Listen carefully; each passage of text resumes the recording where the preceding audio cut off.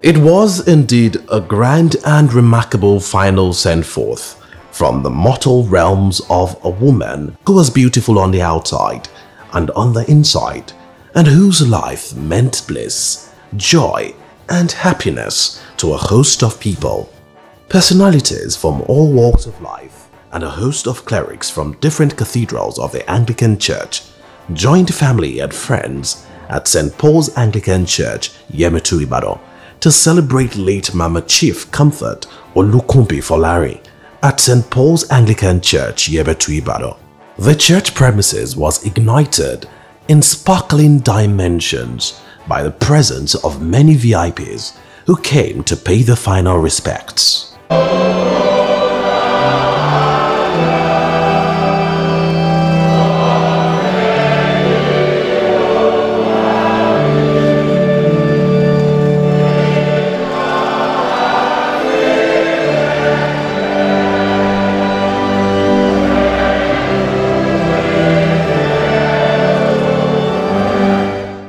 Children, grandchildren, and family of the deceased held a Thanksgiving service with special anthems from other Anglican churches.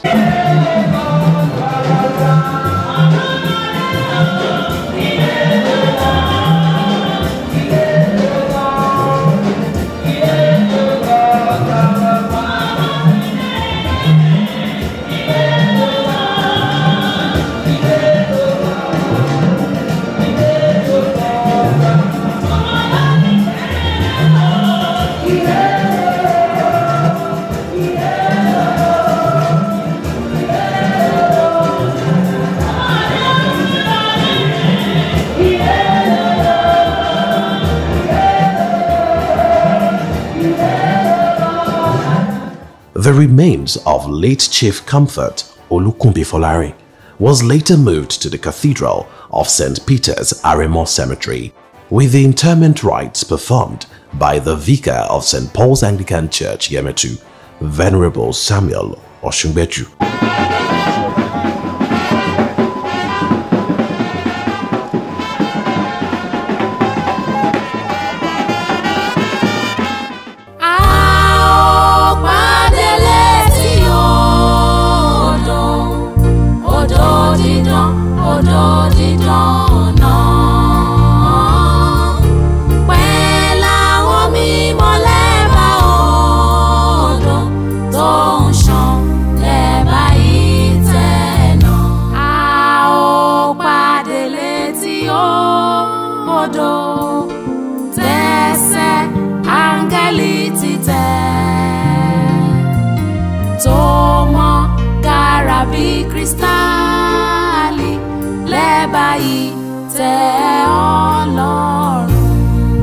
Erùpẹ̀ fún erùpẹ̀, eru fún eru, ekuru fún ekuru gbogbo ẹ̀.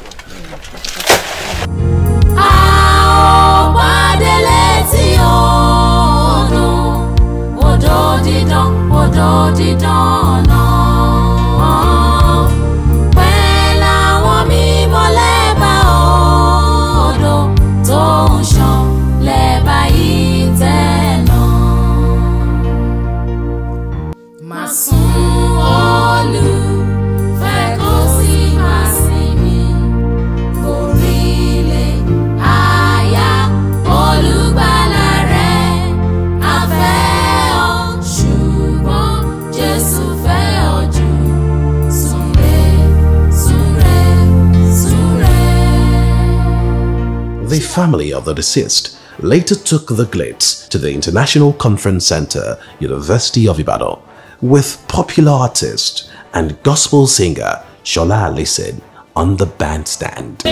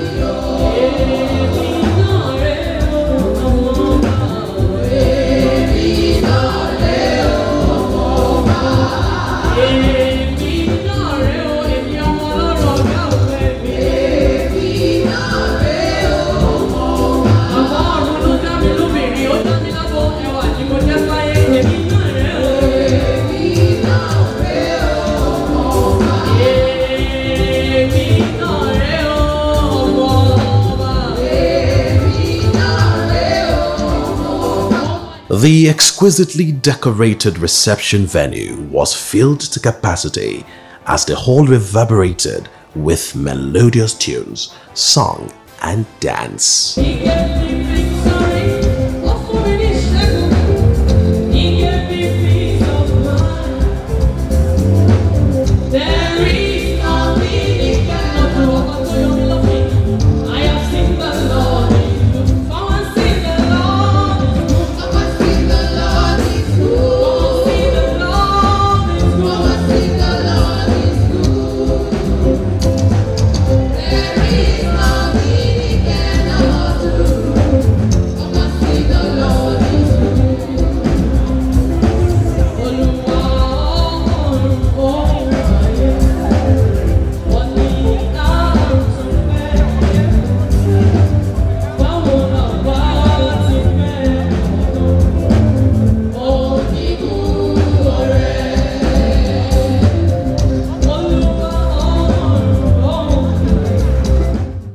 The children of late Mama Comfort Olukunbi Folarin described the life and times of their matriarch as fulfilling. Gentleness, meekness, in fact all the fruit of the spirit, she possessed it.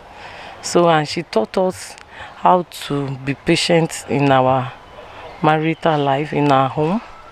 So we will really miss her. She's a strong woman. That's how I would quantify her. Very, very strong. She's very, very strong. She's loving. She's a loving woman and she's caring. I really missed her. Mama's in-laws and grandchildren stated that the deceased will be greatly missed. Her character, her way of life, and she possesses the fruit of the spirits. She's an encourager. She's a quiet person. She always seeks for peace among his people.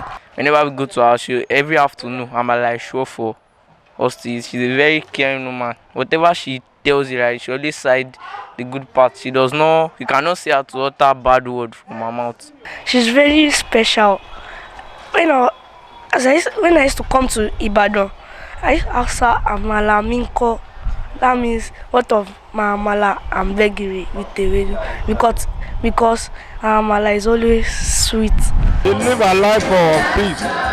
She was a peaceful woman, a godly woman. Grandma loved everybody. She was so gentle and she was very humble. And those are like the attributes I know that I want to like emulate from her. Simultaneously, a grand reception was also organized by Mrs. Olukunbi, one of the deceased daughter in the United States of America, which was also well attended.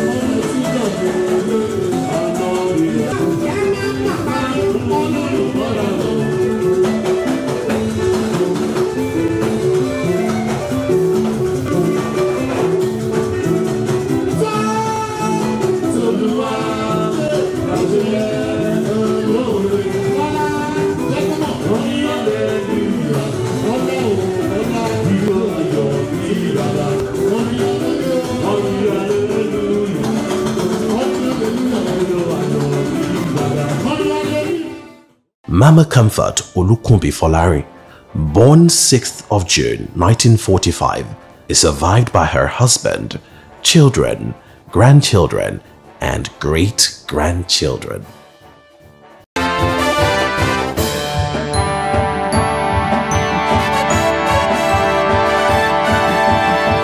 May the soul of the departed continue to rest in peace. And that's it on today's episode of Glitz and Glamour. Do join us again next Sunday for another interesting episode. My name is Bimisola. Stay blessed and safe.